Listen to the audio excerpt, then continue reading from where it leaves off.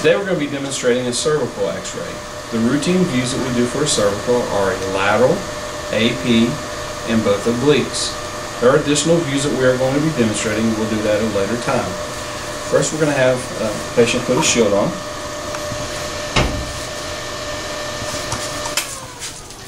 We're going to be starting with the lateral view. So I'm going to actually turn the shield to the side and have the patient face the wall there. And this patient has a necklace on. Real world applications, we would have the patient to take this off. We're going to have the patient step forward here just a little bit. Now, as far as our SID needs to be for the lateral, it needs to be 72 inches because we're trying to decrease the magnification of the cervical. The distance between the shoulder and the neck there helps to reduce the OID by using a 72-inch SID. Our film size is going to be a 10 by 12. It will be lengthwise. Our technical factors for the lateral will be 77 to 81, automatic exposure control, center cell. So we're going to have the patient having their arms relaxed to their side, bring their chin up just a little bit because we're trying to keep the back of the neck obscured by actually by the head here. So we're going to take and have the patient to put their arm by their side.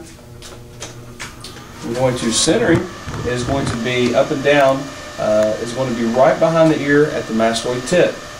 As far as up and down, we're going to center at the level of the C4 or the thyroid cartilage, about actually the lower to mid margins. And you can actually palpate the vertebral prominence at C7 and see where that level is at and sort of judge it from there. Our collimation will be to the skin margins, front to back, and then IR borders up and down. Okay, I'm going to have to make a little bit of an adjustment. Just a little bit, raise the film just a little. Making sure I'm centered to the film. And you can actually use the shadow, the light and the shadow of the neck to know when you're in the center of the neck by looking at the shadow itself. As far as marker placement goes, we're going to use our left marker and place it in the light field but not obstructing any anatomy. Now as far as what we're going to do is for respirations, this is going to be done on expiration. And expiration because it actually helps to, it allows the shoulders to go as far down as possible because we need to see C1 through C7. And so we're trying to help with that by having them take a breath out, which will relax the shoulders down. Okay, so we're going to make our exposure here, and this is our lateral view. We're going to have the patient then to turn and put their back against the board. We're going to turn the shield to the front. We will bring the SID into 40 inches.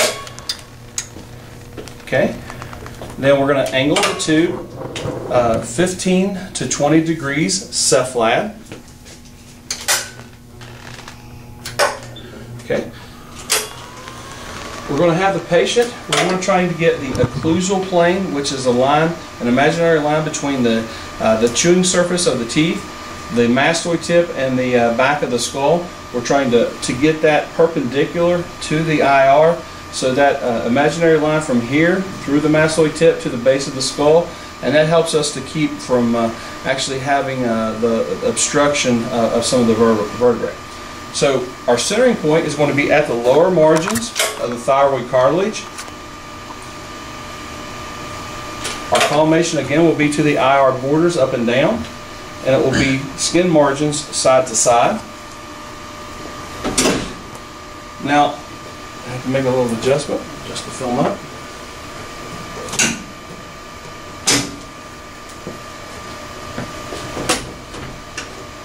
He's a little taller, so I have to actually adjust just the film. Okay, center that up. Marker placement in the light field, but not obstructing any information. And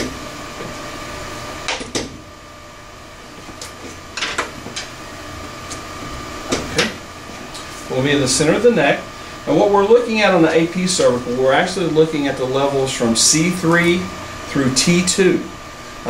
because of the way the head and the neck is there, we are not going to be able to see C1 and C2. We see C1 and C2 on our odontoid view, which we'll show you later.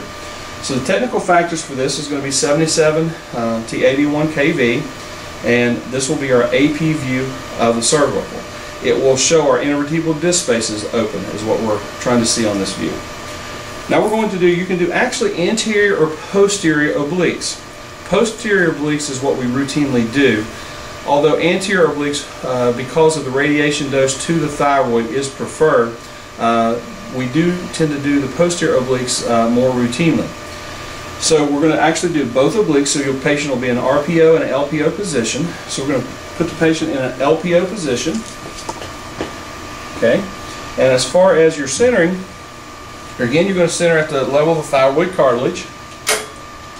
We want to take, and on the front of the ear here, this is called the tragus, we want the centering line to come up and down approximately at the level of the tragus. That's going to be a good indication that the obliquity is correct and that the patient is rotated correctly. As far as centering goes, you want to make sure you're centered to your film, and we are. Using the correct marker, we are actually marking the side that is closest to the IR. The patient should be oblique 45 degrees. I failed to mention that. 45 degrees for this. Now, in the LPO position, what we're looking at on this is the intervertebral foramina. And in the LPO position, you're actually seeing the side furthest away. You want to take in, it's going to be about, I'm sorry, I misspoke there. It's going to be intervertebral foramina on the side furthest away. So the LPO will show the right intervertebral foramina. RPO, the intervertebral foramina, will be seen on the left side. So patient is on, again, LPO position, technical factor 77 to 81 kV, and our tube is going to be angled again about 15 degrees, cephalad, and this is our LPO position for the cervical. Now we're going to demonstrate the RPO. Patient is then going to be moved oblique 45 degrees in the right posterior oblique. Again, we're going to center the patient. Straight your head just a little. After the centering line is going to come up through the tragus. We're going to put our right marker in the light field, but it's not obstructing.